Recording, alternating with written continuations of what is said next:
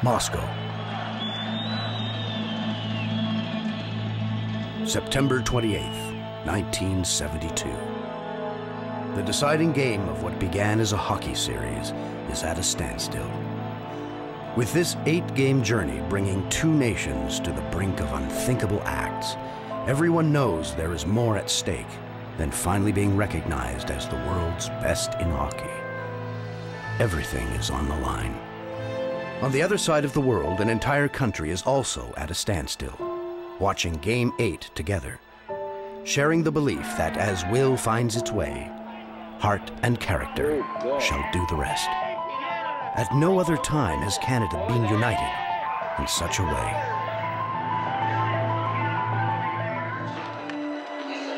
The air in the Moscow arena here is tense as we get ready for this 8th and final game of the series. So if you've been writing the script, it couldn't have produced a more dramatic and exciting final. Tonight we are making hockey history. Emotions were high.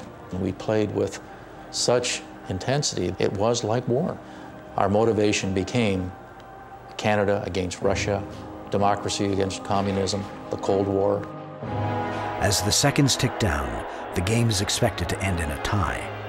Team Canada is informed the Soviets will claim victory because they have scored more goals in the series, 32-30. Here, at the end of 27 astounding days, there is time for one more moment to define the heart and character of Canadian hockey.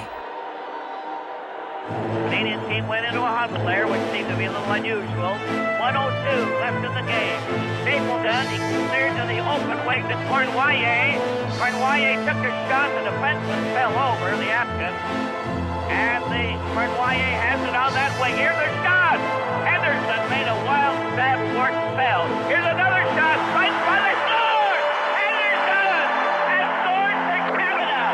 Henderson right in front of the net! And the fans of the team are going wild! Henderson right in front of the goal to goal! 34 seconds left in the game! The national game is over! And Canada has won the series! The celebration of this moment endures for decades. Virtually everyone alive at this time has a story, claiming their personal piece of Canadian history. The achievement is recognized as one of Canada's greatest. The players begin to have a new awareness of what it all means to their country.